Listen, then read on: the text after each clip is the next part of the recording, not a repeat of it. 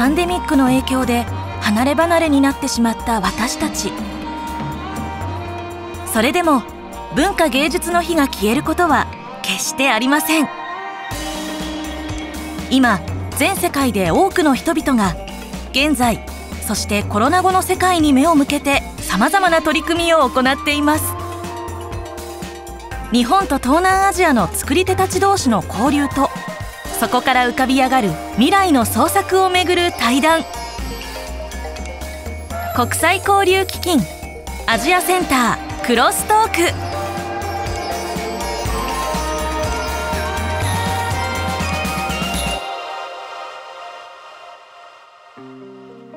皆さんこんにちは。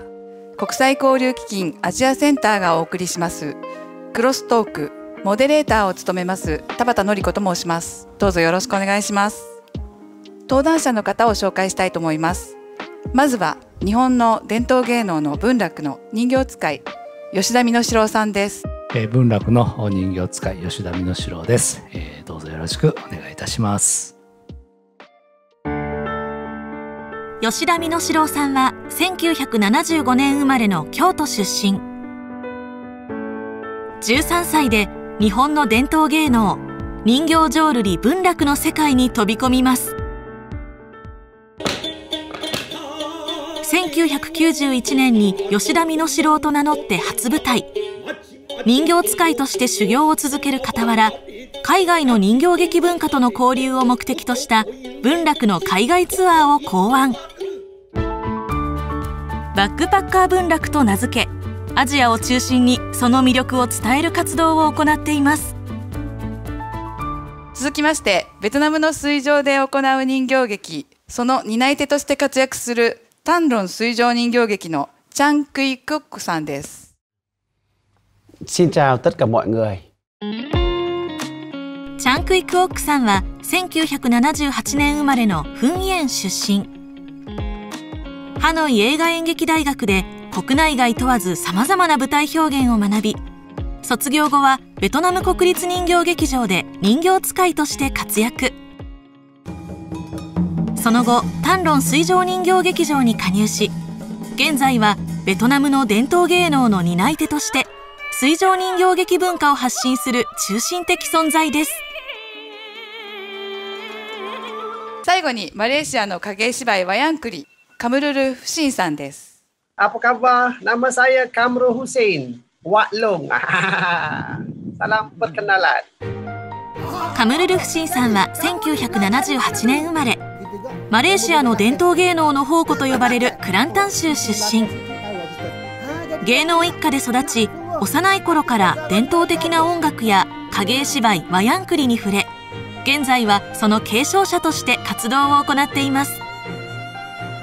また大学でも教鞭をとり、マレーシアの伝統芸能を後進に伝えることにも力を注いでいます。伝統芸能の道を歩む日本の簑紫郎さん、ベトナムのクオックさん、そしてマレーシアのカムルルさん。一体どんな対談になるのでしょうか。簑紫郎さん、お二方とはご面識があるそうですが、2014年の夏ですね、アジアツアー、を企画しまして、でその現地の人形劇団の方とお互いの芸能を見せ合って文化交流をしたという。カムルルさん、その時のことを覚えていらっしゃいますか？ Saya ucap terima kasih kepada Melayu kerana memikirkan projek kolaborasi di bersama Berlaku dan Wayang Kulit di Kuala Lumpur. Kerana pada waktu itu ramai yang datang di istana negara lama, pakai kelih dan tak pakai kelih. Jadi ada dua-dua, tradisional dan juga secara begini, tak pakai kelih. Saya amat teruja untuk memperkenalkan wayang kulit yang selama ini tidak boleh dimainkan begini. Tapi dalam kolaborasi itu kita sudah membuat satu kolaborasi secara tradisional contemporary bagi memperkenalkan wayang kulit itu secara lebih dekat kepada penonton. コックさん、日本の文楽とベトナムの水上劇が、一緒に公演した時のことを覚えていらっしゃいますか？ Tôi rất là nhớ cái kỷ niệm đó, bởi vì là thực ra là một người nghệ sĩ cũng đã được giao lưu với các bạn bè quốc tế rất nhiều, nhưng mà tôi rất ấn tượng khi mà được tham gia giao lưu với nghệ sĩ của Nhật Bản và lại được vào điều khiển cái con rối của các bạn Nhật. Tôi rất là vui và rất là nhớ. Và cái điều thú vị nhất là khi mà điều khiển một cái nhân vật rối của Nhật Bản thì là phải có sự kết hợp của ít nhất là 3 diễn viên, mà 3 diễn viên phải là một. Đấy, từng động tác, từng cái nhìn, cái động tác cử chỉ, 3 diễn viên là một. Thế nên là cái việc điều khiển nó rất là khó, và làm một điều đó thì mới là một người nghệ sĩ giỏi. カムルルさんと一緒に、させていただいた時、一番印象に残ってるのはコラボをさせていただいた時に文楽の人形を影絵で映したっていう初めてやと思うんですよね。ああいうことは今までなかったこと、文楽の人形がワヤンクリと一緒に影になってるっていうのがすんごくこう感動しまして、ベトナムでも水の中にバチャバチャとそうです。入られて、これ水上人形劇を体験させていただいたんですけど、これがまた大変な、水の中で人形をすっごく重たいんですよね。皆さん伝統の文化を継承されているということで、どんなきっかけで始められたかを伺いたいと思います。Jadi saya bersyukur kepada Allah kerana saya dilahirkan dalam keluarga seni, iaitu arwah ayah saya juga seorang penggiat seni muzik dan wayang kulit Kelantan. Dan saya mengikuti jejak langkah arwah ayah saya, Hussein bin Yusuf, dalam hampir semua persembahan beliau di sekitar kampung dan juga di sekitar daerah di Kelantan. Dengan semua ilmu yang dipelajari, sama ada secara tidak formal ataupun secara formal, telah memberi semangat yang kuat kepada saya untuk terus mendalami dalam bidang seni tradisional, terutama wayang kulit. Saya berjumpa dengan kepada guru arwah ayah saya, iaitu seniman negara pertama Pak Hamzah Awang Ahmad. Untuk menjadi seorang dalang perlu tahu pelbagai ilmu, daripada A sampai ke Z, daripada membuat alat muzik, bermain alat muzik, dan juga membuat watak-watak, dan semua secara holistik, dan mengambil masa yang agak panjang. Arwah ayah saya mengambil masa lebih kurang 20 ke 30 tahun, dan saya sekarang masih lagi mempelajari, sudah hampir 25 tahun. Tôi cũng có một vài cái nét giống với cả anh Cameron. Bởi vì từ bé bố tôi cũng là một nghệ sĩ, nghệ sĩ không phải múa rối mà nghệ sĩ chèo. Và ngày bé tôi cũng được đi theo bố tôi đến với các buổi biểu diễn. Sau khi tôi tốt nghiệp trung học phổ thông thì tôi có thi vào trường Đại học Sân khấu Điện ảnh Hà Nội. Tôi được học, người thầy đầu tiên dạy tôi về múa rối đó là thầy giáo của tôi cũng đã mất rồi, nhưng mà thầy cũng được học cái loại hình nghệ thuật múa rối cạn, điều khiển rối que đấy, ở bên Tiệp Khắc, nay gọi là Cộng hòa Séc. Và cũng rất may mắn là từ ngày tôi làm nghề đến bây giờ, sau khi tốt nghiệp đại học là từ năm 1999 đến nay là làm nghề 22 năm, là được làm rất là nhiều, được làm rất nhiều những cái điều khiển rất nhiều cái nhân vật ở trong múa rối nước, múa rối cạn, được điều khiển rất là nhiều. Nhưng cái quan trọng là mình được thừa hưởng bởi cái gen của bố tôi và được học những cái người thầy rất là giỏi, nên là mình cũng có những kỹ năng cơ bản để điều khiển những nhân vật rối. もう全ては共通してるなっていう。私の師匠も今年4月に引退されたんですけども、30年以上師匠の下で人形を学ぶだけじゃなくて、人と人、師匠と弟子、人形を勉強する以外のこともいろんなことを学ばせていただいて、30年、40年、これからもずっと進化し続け、自分をこう進化させていく、そういう修行のあり方っていうのは全く文楽と同じやなっていうのはすごく今のお話を聞いてて、感じました。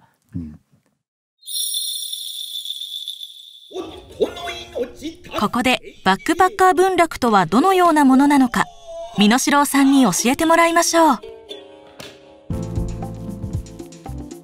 実際に海外で公演するとき、どのように舞台を作り上げているのか、こちらの国立文楽劇場の地下でその過程を見せてもらいます。人形、着物一式、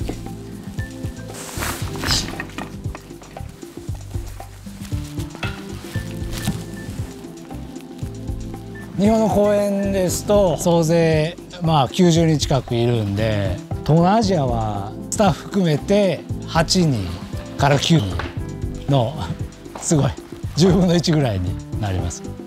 大道具なんかは、省けるところは省いて重量制限あるんで、そこは工夫してお父さんに作ってもらって実際の本公演通りにやるっていうのが、そこも僕らの技術の見せ所やと思うんです。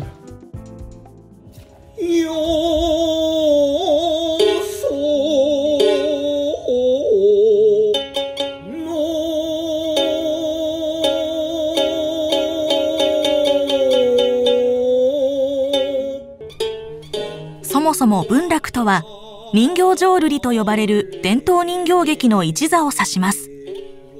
江戸時代から現在まで系譜を継いでいる文楽は、今では人形浄瑠璃の代名詞的な存在です。人形浄瑠璃文楽には三行と呼ばれる3つの役職が不可欠。1体の人形を3人で扱う人形使い、物語や人物の心情を語りで伝える太夫、そして場面や情景、心情を音で表現する三味線弾き。簑紫郎さんが取り組むこのバックパッカー文楽は、アジアの人たちに向けて可能な限りミニマムな体制で最大限に文楽の魅力を伝えようと考案されたものです。アジアにはたくさんいろんな人形劇があるんで、交流をしてお互い見せ合うようなことができればいいなっていうところから始めたんですけど、しかし東南アジアでの公演には特有の悩みもあるそうで、東南アジアは湿気が多いんですんごい水吸うんですよ。香港でやってる通りにやってるんですけど、めちゃくちゃ重くなったりとか、もうちょい下かな。そんな厳しい環境の中でも簑紫郎さんたちには文楽という伝統芸能を伝えるために決して妥協しないという強い思いがあります。文楽見る方が初めての方ばっかりなんですけど、やっぱり文楽として言ってるんで、スタッフさんいないですけど、質を落とさない文楽見せないといけないっていうのはやっぱり一番大事なところやと思うんです。アジアツアーといえどやっぱり修行やと思ってるんで、昨日よりも今日、っていう思いはずっと持ちながら、このツアーを同時進行で、やるっていうことは絶対ブレてはいけないなって思っています。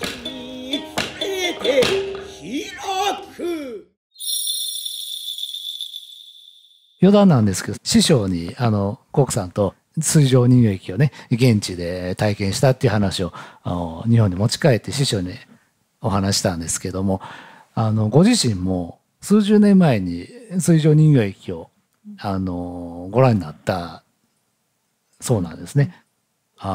私の時はそういう仕組みとか見せていただけなかったっていう話。Ngày xưa thì là điều khiển múa rối là không cho ai vào trong để xem cái diễn viên điều khiển, bởi vì gọi là bí mật nghề nghiệp. Nhưng bây giờ thì là đấy lại là một cái để giới thiệu cho mọi người biết là cái sự điều khiển của diễn viên múa rối nước nó khó như nào và nó có những cái vất vả như nào, nên là mọi người gọi là mở ra một chút là cho xem. Còn ngày xưa gọi là các nghệ nhân và các thế hệ trước ấy, thế hệ già, các cụ thì không cho xem đâu, bởi vì là giấu nghề. Cái bộ môn múa rối nước đó lại được hình thành và phát triển đến nay là khoảng 1000 năm rồi. Tức là múa rối nước được hình thành từ thế kỷ thứ 11 và được xuất phát từ cái gọi là nền văn minh của lúa nước. Đấy. Nên là cái múa rối nước cần khi điều khiển cần phải có nước thì mới có được cái biểu diễn múa rối ở đó. Trải qua những giai đoạn hình thành và phát triển thì nay đã được các bạn bè quốc tế biết đến. Đó là một sự vinh dự của cá nhân tôi cũng như là của Việt Nam khi mà có một loại hình nghệ thuật độc đáo gọi là số 1 của thế giới.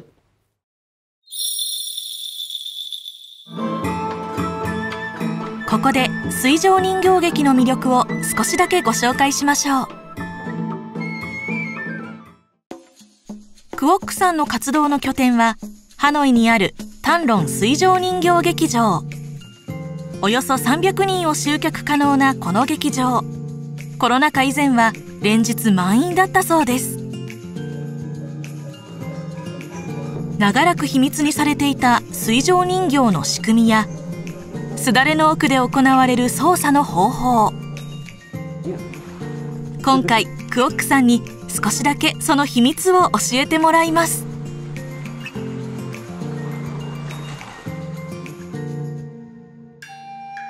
Trên tay tôi là nhân vật ông lão chăn vịt, tức là một trong cái nhân vật ở trong một cái trò rối gọi là đánh cáo bắt vịt. Và đàn vịt thì luôn luôn có các cái con cáo hay những cái con gì đó nó hay đến nó bắt cái con vịt để nó ăn thịt, thì ông bà lão phải làm nhiệm vụ là đánh đuổi con đấy. Đấy, thưa các bạn là múa rối nước, các nhân vật múa rối nước thì được làm bằng gỗ, nhưng mà gỗ rất đặc biệt mà chỉ Việt Nam mới có, đó là gỗ sung. Gỗ sung tại sao làm gỗ sung? Bởi vì gỗ sung rất là nhẹ và gỗ sung rất là mềm và xốp, dễ tạo hình, dễ đục tạo hình với con rối. Đây là con rối rồng, và rồng là một trong những cái biểu tượng của người dân Việt Nam nói riêng và người dân Đông Nam Á nói chung. Rồng là biểu tượng cho sức mạnh. Con rồng rất nặng, tầm khoảng 7 đến 10 kg. Biểu diễn trong vòng mấy phút thì cũng tương đối là nặng. Đây là con rối múa rồng nhé. Đây là thể loại múa rối là sào piston. Nhân vật múa rối cuối cùng tôi muốn giới thiệu các bạn, đó là nhân vật cô đi cấy. Đây là cái nhân vật biểu tượng của người nông dân Việt Nam đi cấy làm ra những hạt thóc, hạt gạo. Và đây là thể loại rối xào dây, những cái dây để điều khiển. Đấy, cái dây điều khiển có thể là làm cho để cái dây này làm xoay con rối, để muốn nói chuyện với bên này thì xoay bên này, nói bên này. Và cái dây này là để kéo tay. Dây thì kéo tay, đây kéo tay này, là tay này lấy cái mạ này để cấy. 民話や伝説がモチーフとなった物語が多い水上人形劇は、ベトナムの土着性や魂が色濃く反映されています。Một cái điều mà làm tôi thấy hấp dẫn nhất ở múa rối nước đó là múa rối nước chỉ có duy nhất ở Việt Nam, và chỉ có Việt Nam mới có múa rối nước, nên là tôi rất thích ở điều đó. Và một người nghệ sĩ thì đương nhiên là mình sẽ phải biểu diễn rất nhiều các vai diễn, rất nhiều các cái chương trình biểu diễn, nhưng cái điều hấp dẫn nhất đó là tôi yêu thích múa rối, bởi vì múa rối nước chỉ có duy nhất ở Việt Nam và trên thế giới.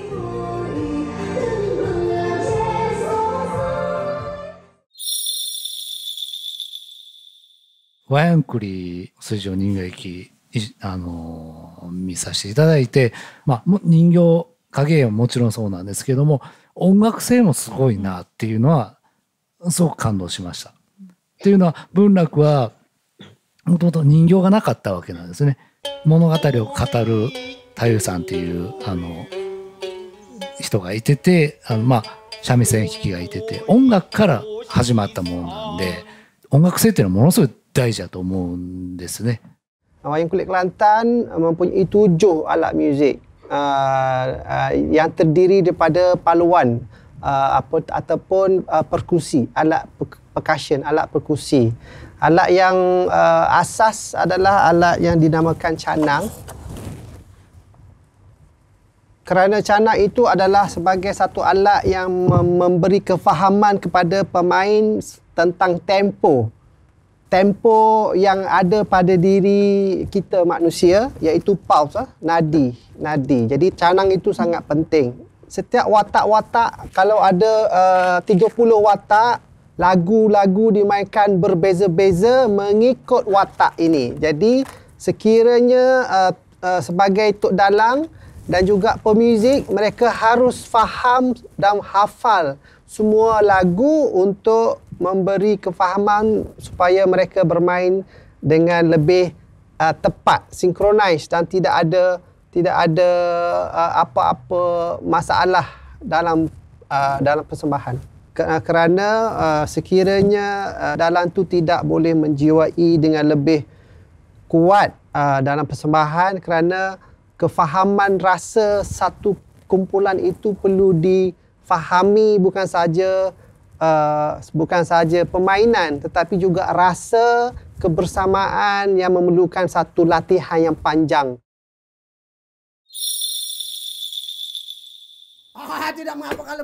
ここでカムルルさんの活動の様子を覗いてみましょう。カムルルさんを訪ねてやってきたのはクアラルンプール郊外の住宅街。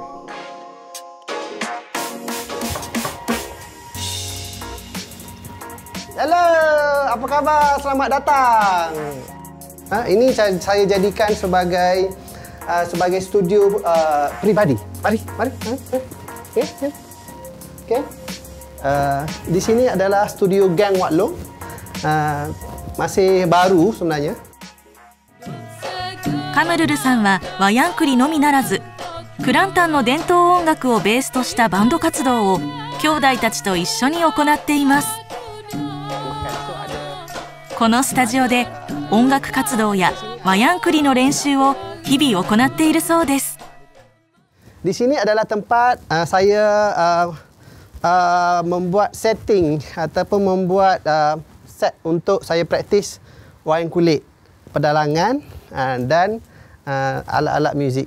Dan saya juga gunakan teknologi untuk saya buat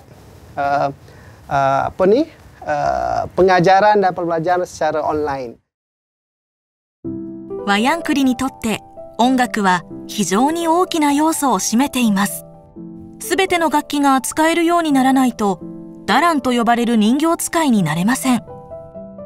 そんなワヤンクリの基礎となる楽器をカムルルさんに紹介してもらいました。Dan di sini saya nak tunjukkan alat muzik yang paling utama dalam wayang kulit, iaitu nama dia alat muzik gedombak. Dia dibuat daripada kulit kambing. So ni kayu ni dipanggil kayu nangka, kayu temalang dia, di bahagian ni temalang. このグドゥンバ以外にも軍団、グドゥ、チャナン、そしてスルナイなど楽器の種類は多種多様です。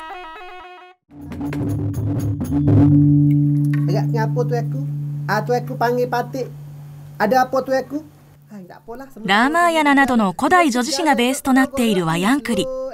長い修行を経てもなお、カムルルさんはその奥深い表現と世界に惹かれ続けていると語ります。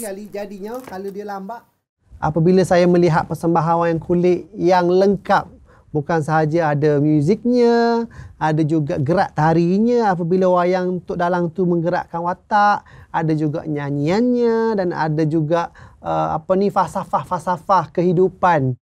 Dan apabila difahami keseluruhan, wayang kulit ini sebagai satu perantaraan untuk kita memahami kita sebagai manusia, dan kita juga harus memahami bagaimana kita untuk memberi manfaat sesama manusia agar dunia wayang kulit ataupun dunia kita secara simbolik lebih aman dan lebih makmur dan lebih kehidupan kita menjadi lebih bahagia.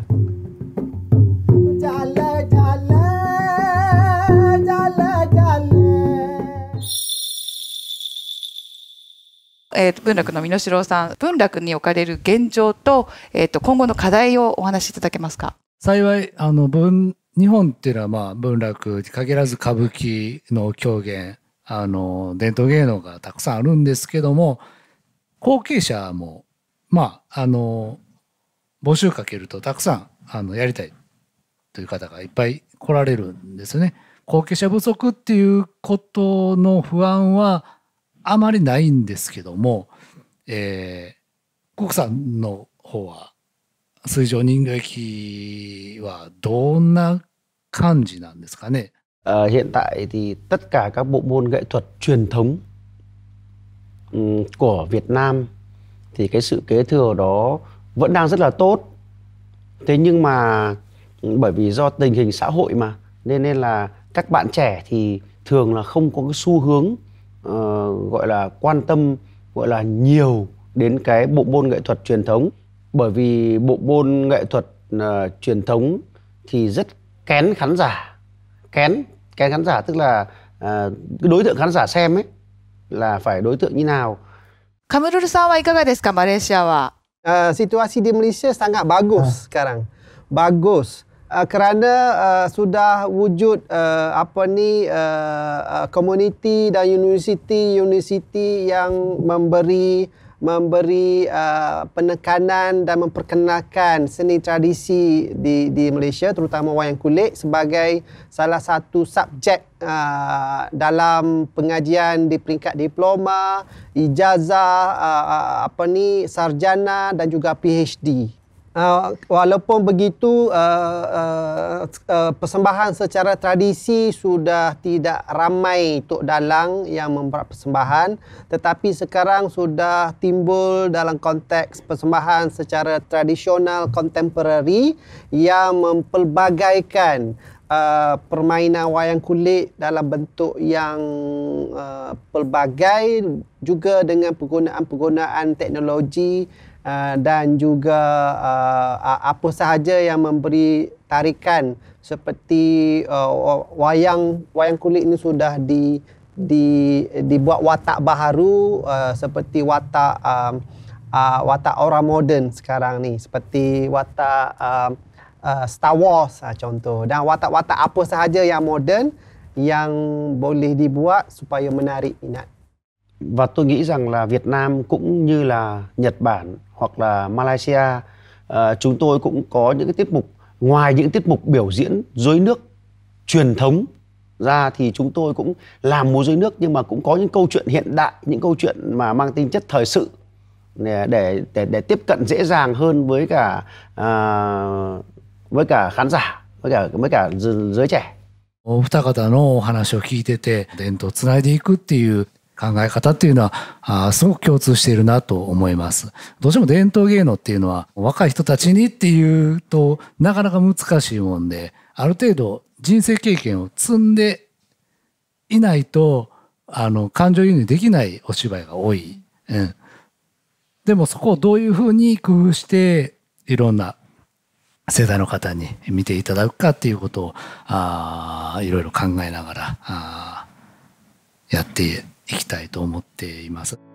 師匠から受け継いだ伝統を守るという意味で3人がそれぞれ絶対にここだけはもう伝えていきたいって思って大事にされていることっていうのを一人ずつお聞かせいただけますか。Dalam wayang kulit semua elemen penting, semua memain peranan sebab dia berkait rapat. Muzik, gerak, tari, dari segi falsafah dan nyanyian. So elemen-elemen itu sangat penting. Maksudnya semua jenis seni juga dari segi membuat watak secara lebih artistik, kefahaman yang mendalam tentang seni craft juga. Macam saya sendiri, kalau saya lebih fokus pada muzik, contoh saya boleh bermain semua alat muzik dan saya boleh explore ataupun pelbagaikan muzik tu bukan sahaja dalam main wayang kulit, tetapi bermain mengikut arus moden, macam main fusion, main iringi artis-artis popular, tetapi asasnya dalam tradisi. Khi mà biểu diễn múa rối tất cả, kể cả là những cái tiết mục hiện đại, mà để biểu diễn ở dưới nước, sân khấu dưới nước thì đã là giữ gìn cái truyền thống rồi. Thế và cái mà giữ gìn cái truyền thống đó thì chúng tôi muốn là như tất cả những cái nhân vật mà được tạo hình, được điều khiển cũng phải dựa trên những cái con rối truyền thống, nhưng mà cũng không được phép là lộ sào hay là người diễn viên thì bắt buộc phải đứng sau cái mành để che cái người biểu diễn, che cái người diễn viên, càng che giấu được nhiều càng tốt mà không để lộ bộ máy. 例えばシェイクスピアの作品を文楽に取り入れてやる場合、やっぱり文楽じゃないといけないんですね。でそれを成立するためにはやっぱり今まで培った基本、先人さんたちが作り上げたこの三人使いの基本の動きをしっかりと学ばなければいけない。だから芸の質を向上させると同時に新しい試みに挑戦していくっていうことがとても大事なことであって、これからの大きな課題かなと思ってます。まあとにかく今日はカムルルさん、コックさん、7年ぶりですか、再会できてこういう形でとても嬉しく思います。コロナが収束したらまた本当に再会してぜひ一緒にやりたいと思います。Tôi đã được đi biểu diễn ở rất nhiều các quốc gia trên thế giới, nhưng không hiểu tại sao Malaysia rất gần Việt Nam mà tôi chưa được sang biểu diễn bao giờ. Hy vọng một thời gian không xa, thời gian tới thì sẽ có cái sự hội ngộ của tất cả các nghệ sĩ của Việt Nam, Malaysia và của bên Nhật Bản. Chúng ta kết hợp làm một chương trình, hoặc là chúng ta có cái sự phối hợp để chúng ta cùng giao lưu văn hóa giữa ít nhất là 3 quốc gia, 3 nghệ sĩ của các nhà hát chúng ta biểu diễn. Một lần nữa xin cảm ơn các bạn rất nhiều.